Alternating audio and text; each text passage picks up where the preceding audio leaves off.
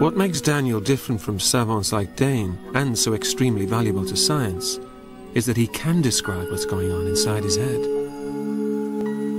I experience numbers in a very visual way, using colours, texture, shape and form. Sequences of numbers form landscapes in my mind. It just happens. It's like having a fourth dimension. One, for example, would be very bright and shiny number. It's almost like somebody flashing a light in my face. You know, it's a very interesting experience. Number 2 is kind of like a movement, right to left, kind of like a drifting motion. 5 is like the clap of thunder or the sound of a wave against the rock.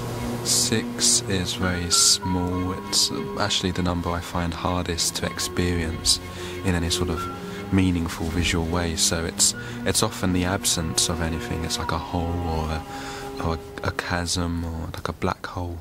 Number 9 is the biggest number. It's very tall. They can be intimidating. Daniel says he sees every number up to 10,000 as a distinct shape or image. Until recently, many researchers would have dismissed this as mumbo-jumbo. But there is now a sound, scientific explanation.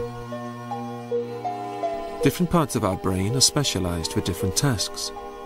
Juggling numbers, for example, or seeing shapes. If cross-activation occurs between areas that are normally separate, then things can get very mixed up. You might hear a sound and see a color, or think a number and feel emotion. Scientists call this weird phenomenon synesthesia.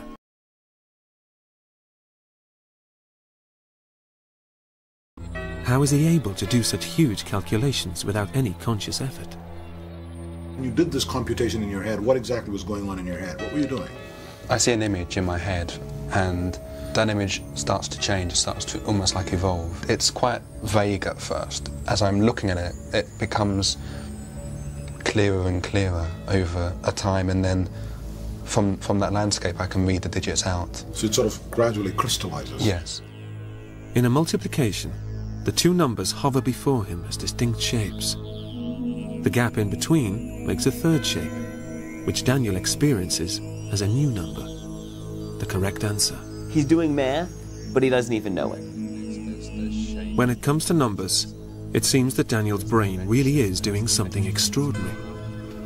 I'm blown away. Something the scientists can't yet get a handle on. This could be the linchpin that spawns